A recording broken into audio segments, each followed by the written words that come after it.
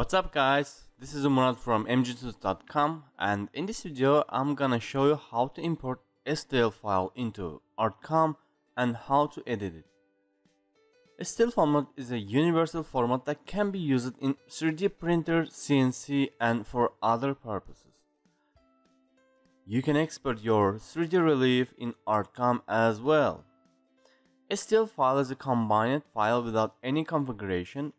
I mean that when you will import this file, it will not work as a core Artcam file. As a result, you will need to spend more time to modify it than core 3D files. Now let's try to import our STL file and see what will happen. Well, there are two ways to import your STL file. You can import it into your model. To do that, open your Artcam and go to top menu. From top menu, choose relief drop down menu. Choose import and from here choose import 3D model. After that, find your file and click to open. In the next step, you will see import dialog box where you can choose position of place and also resize it. When you are ready, click on pass button to paste 3D model. But you should know that if your computer not so fast and if imported file so big, then it will take time to place this 3D model into your model. Besides of that, you can import 3D model into project to combine them with other 3D models. Well, to do that, you will need to create new project, and when project will be ready, give attention to right side, the project panel. You will see that here we have models and assemble. Well, you need to import your model into assemble. To do that, click on assemble with the right mouse button and choose import.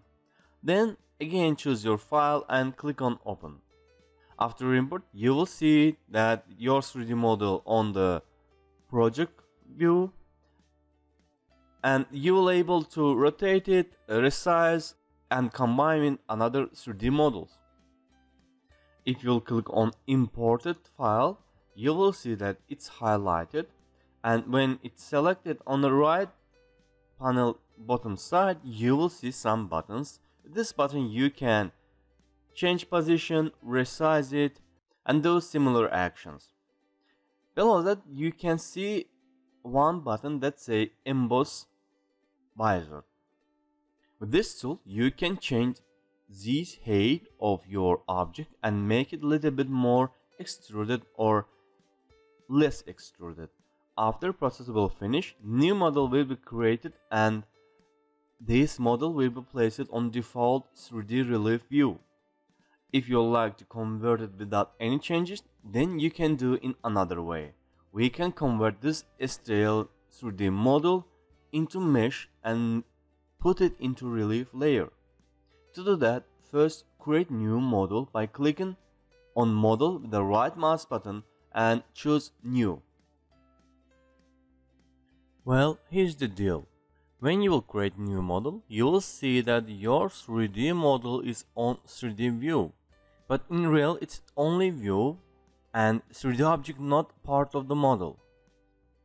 If I'll turn assemble model off, you will see that it's disappeared from 3D view.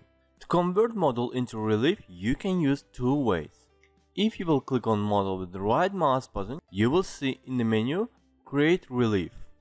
This way, not correct way if you want to modify object, as converted object will be placed as 3D object and you will not able to use sculptor tools. Right now this model is too small and that's why it placed like that. If you want to change size of it, then do it before creating relief.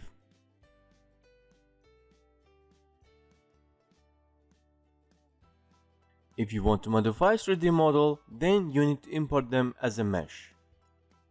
To do that, click on assemble model with the right mouse button and copy object. To paste it into model, again click on model with the right mouse button and choose paste mesh. The model will be pasted into relief front layer, and now you will able to use sculptor tool. As this model hasn't any 2D based structure, You will not able to use relief creation tools. Also, you will not able to change form of 3D relief. You will able to use sculptor tool and other relief modifier tools. Thank you for watching and don't forget to subscribe to this channel for more useful videos. Also visit mgtuts.com where you can find more materials and video courses about manufacturing softwares.